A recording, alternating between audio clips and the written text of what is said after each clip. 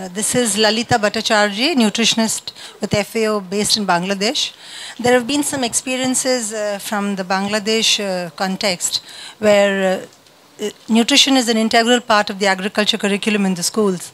And there have been attempts to link this up with the practical modules at the school level with the school gardening so that you can promote healthy behaviors among the school students and also involve them in some of the practical recipe preparation and improve their lunches and breakfast, because many of these children come from very poor families on almost an empty stomach. So I think it's very helpful to make the link between the service delivery programs, that is the school feeding, with what is happening in the curriculum as well, so that we can have a sustainable approach to improving nutrition and food behaviors. And on a larger level, with reference to the parent-teacher associations, which don't exist in that structured way, but I think on a sustainability point of view, the school garden that you have, if it's going to be throughout the year, I think somebody has to take responsibility for maintaining the school gardens, and that's where the rural communities and the local government comes in. So there have been some experiences over there. Thank you. In front of, yeah, there you go. Thank you, Chairman. I am Chadda from World Vegetable Center. I endorse the point just now from Bangladesh somebody has raised, but I am very happy to know that the money is there for irrigation and research. I would like to add here 2 points, that AVRDC is working for the school garden for the last 35 years, and we have very much, I will say, location-specific modules which are fit for Africa, Asia, and other places. They need to be brought to the schools, and if we can implement those in the schools, children will get education which they can take back to their home or families, where they can start producing food in the home gardens. This will have a very big impact. And I tell you, just from 6 by 6 meter, we have the module which are giving 300 kg of vegetable, addressing vitamin A and C, and to the 50% they are also addressing iron and protein. But then we have made different recipes to address other issues which are not there. We are modifying them and then making iron and protein available 100%. It's a small area which gives very, very high productivity. My second point quickly is that contact growing we are doing in Bangkok of vegetable soybean, and 100 gram of green pods serves as school meal during noon. It's a wonderful going on. Farmers are earning, children are getting school meal, and very nutritious vegetable soybean, not grain soybean. This is another which we have removed Bini flavor gene out of the field soybean. So these 2 points can be seen. It can be any other crop contractual. So I am saying add garden and contractual cultivation of the farmer. Thank you. Hello. Warwick Easdown, also from AVRDC, the World Vegetable Center here in India. In most countries of the world, the per capita production of vegetables is well below the minimum necessary for good health. And I wonder what the experience of the various programs have been in changing the vegetable consumption patterns within those communities, because in many cases it's not just a matter of economics, it's also a matter of culture, that people are not consuming nearly enough vegetables for good health. So what has been the experience in improving vegetable consumption as well as improving vegetable production in those communities? Great question, thank you. I am Alam Hadera from Millennium Village Project in Ethiopia. I just want to share our experience in school meal program. As you can see from the presentation made by the Brazil, the school meal feeding program is a very costly program. So sustainability issue comes with allocating resources to that. So our experience in the Millennium Village Project is to work on improving agriculture, support households in small-scale irrigation, and ensure community contribution. So this was very encouraging for the first 2 years when we had good rain, but when we had drought, this community contribution was not forthcoming. So sustainability issues are very important when it comes to partner like WFP commitment and also commitment of the government. For instance, in Ethiopia, WFP covers a huge number of schools for school meal program, but they could not cover the entire country. So investing on agriculture is key. The other lesson that we learn is it's not only the food that's very expensive, but also the cooking, the fuel. The fuel is very important component of the school meal program. So we had an innovative way of, instead of cooking for 5 hours and 6 hours maize or wheat, we came up with germination of food so that you don't need environmental friendly school meal program or community-based environmental friendly school meal program. So I think if efforts are put into this research and like this consultations, we can come up with innovative approach of improving school meal program and making them cost effective. Thank you. Innovation and making that link between cost effectiveness and cost efficiency. I don't know whether it's Brazil or the World Bank, one of them, and I can't, not maybe in this presentation, where there has been a study showing, yes, it might cost 2 billion, but what is the return on investment is a lot higher than, in fact, the 2 billion. So yes, the upfront, it costs, but immediate return and long-term return is higher. But any of the panelists can take that point if they wish. There was only one question, so I will allow a couple of questions more, one here and one there. One over here. Yes, I'm coming back. I'm coming through on this side. He's going first and you're going second. Okay. My name is Godwin Oyediji from Nigeria. Permit me if I'm ignorant.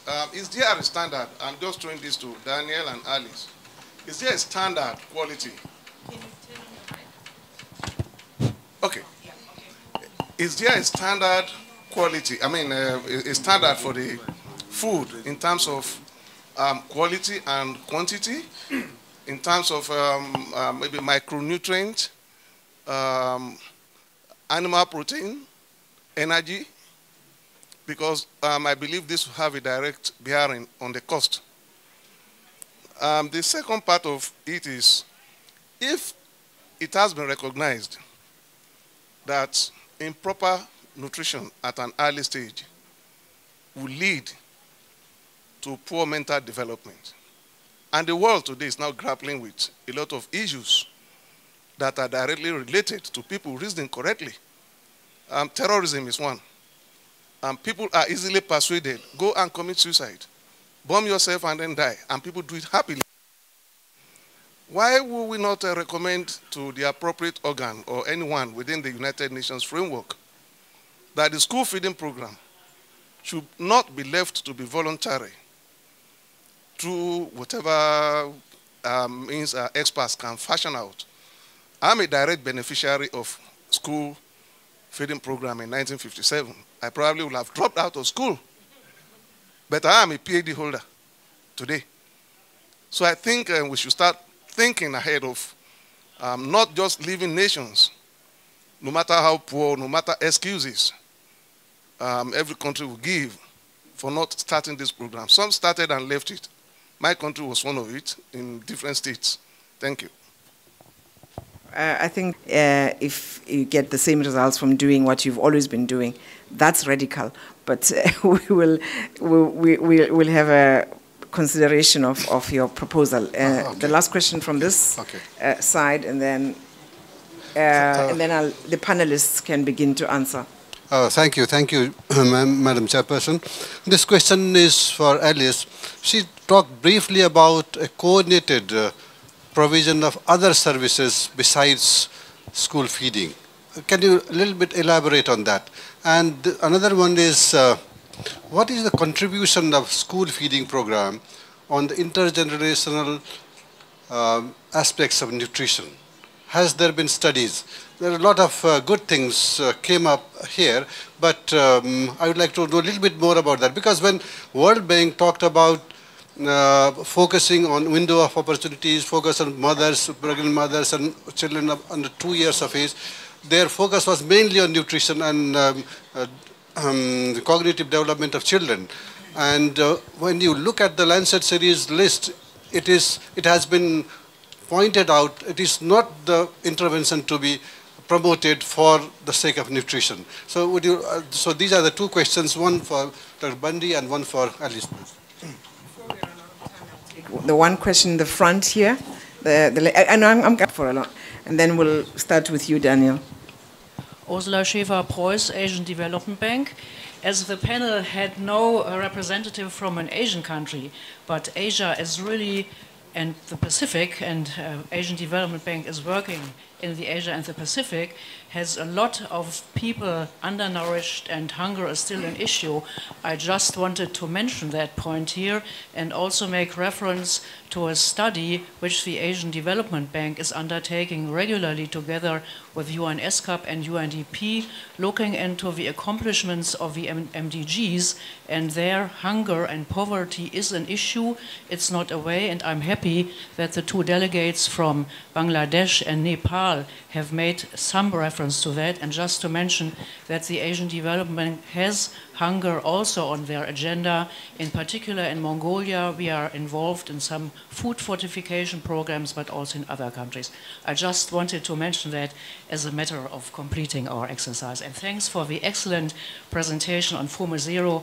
I've been involved in earlier capacities in that, and I think this is really a very forward-looking program from which we all can learn a lot. Thank you. Thank you very much also for sharing that. Maybe I'll start actually with Don because he didn't get to say anything before and he has a lot to say in this round.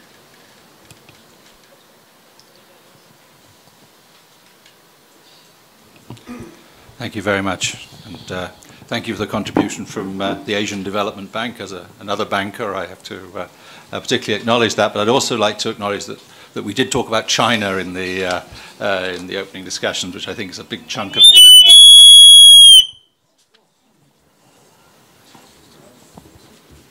You have to move from the speaker.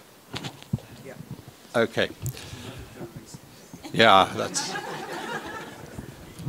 I was going to say nobody ran for cover, so we're obviously pretty relaxed in here, which is great. I really want to come back to the issue that was raised about early child development. Clearly a crucial issue and a big topic of discussion in the meeting here. I think it's indisputable the validity of the argument that children during the critical period of growth and development need to be supported, and indeed the economic argument for early investment with children is very well made. That does not, of course, mean that that's the only thing that needs to be done. And I think that that's perhaps a message that's not being adequately carried over. I was a little embarrassed that you said the World Bank said, because that's also me, and we would like to feel that we were contributing to a debate and a discussion that's going on. So let me be very specific here, and I'm speaking in my role with Africa region. In Africa region, we're working very hard to look at the issue not only across age groups but across sectors. So we have an initiative we call the Healthy Children Initiative, and that's specifically trying to address the kind of question that you were implying. How do we operationally, how do countries operationally respond to the need to support children throughout their lives? And the answer is that there have to be not only different kinds of health or nutrition interventions, but different interventions from education and from the social sectors as well. If I, just to state the obvious, one of the most effective ways of affecting population, as we all now know, is girls' education. That's, and if you don't have education as well as health and access to contraception and so on, you aren't actually going to achieve your goals. And it's the same thing if we think about investing in early nutrition. That's a critically important thing to do, but it can't be the only thing to do. And it's how we build up that whole picture. And I mean, one of the critical messages, I think, from school feeding is that ensuring that young women in particular are well nourished, are healthy, as they become women and mothers is a critical contribution to early child development. It's not separate from early child development, it's part of that intervention. And I think a debate, a more open debate about what actually are the keystones to child development throughout the development of a human being would perhaps be more helpful in operational terms. And I suspect that was the key issue that you were raising. But I do want to be very clear, in case I appear to be promoting school feeding as a solution. I see it only as part of the picture. And it's clearly not going to solve the problem of chronic malnutrition, except in the sense that it can help children get a good start in life if they're the children of young women coming out of school. So, but I think it's a very good question, and I really appreciate you asking it. Good. And I think the question or the point made about nutrition education, curriculum, and access and provision are also important in what you're saying. Absolutely.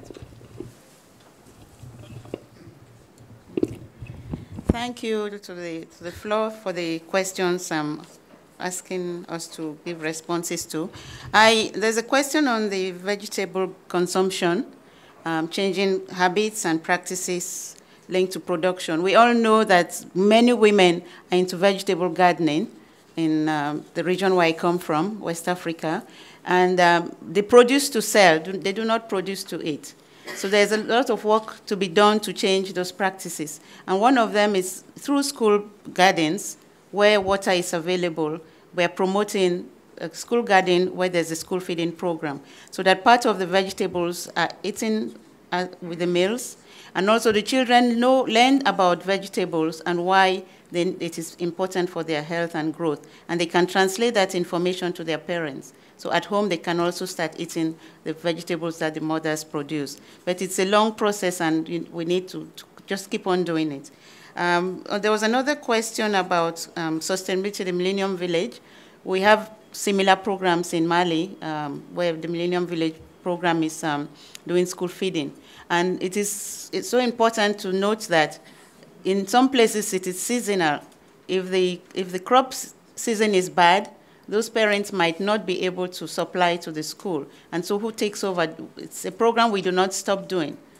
Once you start in the beginning of the school year, to maintain those children, you have to feed them throughout the year. So there should be some backup system, either government or through. That is why the mayors, the municipalities should be very involved, so they can step in and cover some of the costs. Another from Nigeria, the standard on quality and quantity, WFP has put in place with WHO support the standards for the rations for the school-age child, and it contains protein, lipids, and fats, and protein, and the cereals, so that each country can design its program based on the local foods. Where you have in the coastal countries where you produce mostly tubers, you see how that can fit into a school feeding program. In Cote d'Ivoire, unfortunately, it's not so easy to get there. But if you go there, you'll see a very beautiful school meals program where the communities are producing and the kids are eating what comes from within the region. And so if you look at those standards, you have the universal FAO standards of the calorie intake per person per day. You can easily prepare a food basket for the school meals program. Nigeria, I went there several times a few years ago. Government did pass a law that school feeding should be compulsory. A new government came and put it aside, so it's a pity. Maybe you should go back to the federal government and push for it, advocate for it, or you have somebody here. But Osun State and some other states are still doing a good program. Yeah. So we need to encourage the other states to take on. It should be a community-based program, not government-funded, because that was where the problem came from. And then bringing other sectors on board, it can be very easy, and the private sector is key. Because in Mali, when we talk to the government about this government doing a school feeding program, the Prime Minister looked at it from a different angle and said, well, if we bring the private sector, then they can do processing, ready-to-use foods, and take over, support the communities so that you create jobs, you create a different type of environment that makes people want to use what is being made available to them. So there are opportunities for bringing on the private sector. You need to look at water. We cannot provide meals without clean water. So you bring on board the energy and water sector so that there are boreholes and there are proper wells in the schools and other things. We can talk after this, but also looking at fuel consumption. Somebody talked about firewood or gas. It is expensive, but you can do some of those things with the private sector. I think also what Alice is saying is that you make sure that we don't look at school feeding as an insular program that's not related to anything else. You can actually see it as an incentive for other people to come in and not only contribute, but in fact it makes good business sense. Because there was a specific question to you about the quality control. Well, it's important to say that in Brazil, all the municipalities, 5,563 municipalities, 26 states and federal district, to receive the money for the school feeding, they must have a nutritionist that is responsible for the menu. Also, we have nutritionists in all the schools of Brazil to making the menu. But most important of this is that we have a system that we created in Brazil that calculates, help the nutritionist to calculate the nutritional property of the menus. So the nutritionist creates the menu, and the system says if it has the proteins, the carbohydrates, the fat, the calories, the fiber, etc., that the children need to grow healthy. So we created this system. We have continuous property of this system, and we know in all the municipalities of Brazil what they are eating. I had some slides with the nutrition, just nutrition, 2 slides I will show. I know that's the time, but I will show the slides because they are very important. Oh, yes. This is the meals offered at school. So this is the graphic you can see. But after each one that wants to see, I can give you the presentation. So the percentage of foods offered at all the schools of Brazil.